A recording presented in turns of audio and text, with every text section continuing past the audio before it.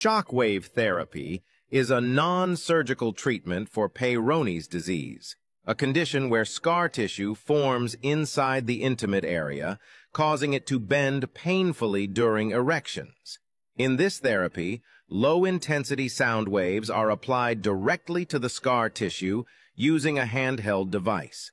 Each session takes about 15 to 20 minutes and is generally painless. These sound waves help break down the hardened tissue, improve blood flow, and reduce pain over time. Treatment usually involves several sessions over a few weeks. While it doesn't completely straighten the curve in every case, many patients report noticeable relief.